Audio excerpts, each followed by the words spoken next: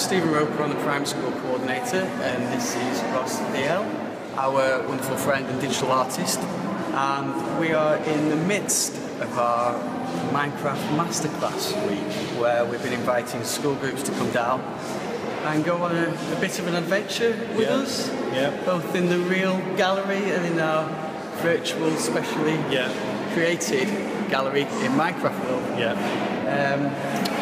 Now we know that Minecraft is on the imagination of children, and it's a fantastic educational resource. It can be. Can be, when behaving.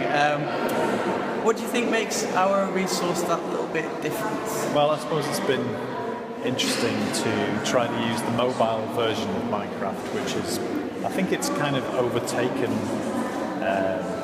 the kind of original PC version of the game. Certainly, more popular, I think. Certainly in sort of the younger age group. So today we've got year 4s, year 5s and 6s yesterday. So, you know, it's really inside that age group's kind of culture and in their kind of consciousness. So, and many parents probably know their children watch Minecraft on YouTube. It's massive, isn't it? It's massive. It is a kind of social phenomenon in the same way that Lego was for maybe much older people. So what's different really is to try to use the mobile version as a way of having an augmented virtual space of the Whitworth and seeing how that, and kind of doing a little bit of action research in how the game might affect engagement or the way people explore, young people explore spaces like this. I mean, the other thing about Minecraft, and we've talked about this, is that in some settings it's a way in to learning about something, but on the other hand it can also be really disruptive. And it's like any good innovation, it's extremely disruptive, and that can work in a good way and a bad way. So being a bit of a social playground, the resource this last week, hasn't it? We've been asking the children to become quite familiar with the gallery spaces themselves, and of course seeing the artwork, because without the art there'd be no workshop, there'd be no Minecraft model. So it's important for the children to get familiar with the spaces and the exhibits that are on display. But it's been such a useful tool for them to be able to help build narratives, tell stories, and respond to the collection, both in-game and whilst they're actually in front of the art. So but I think the point about what we're trying to do is that it becomes, there's a sense of agency in those narratives that belongs to them. So that's probably where we're coming from on using Minecraft. It's not just that we want them to play Minecraft, because kids can do that all day, but we're trying to use it in that way to give them some agency to connect to the work that's in the gallery.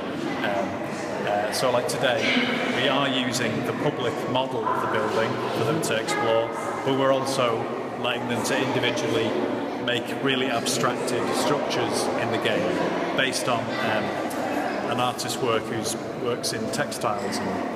And there's always that link that textiles were very early, kind of almost digital. They are kind of virtual worlds that are sort of encoded in fabric. So I think the young people are responding to that sense that they can see connection to the game world and to these artworks.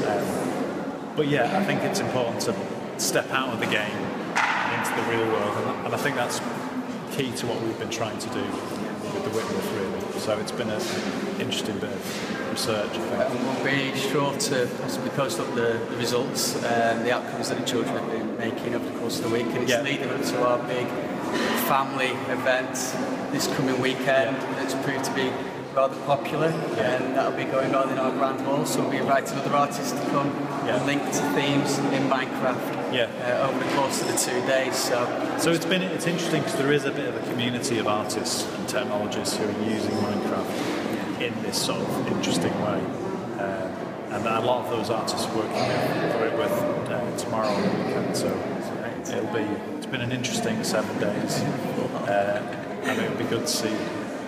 We'll see if we can write up some of that research. To share.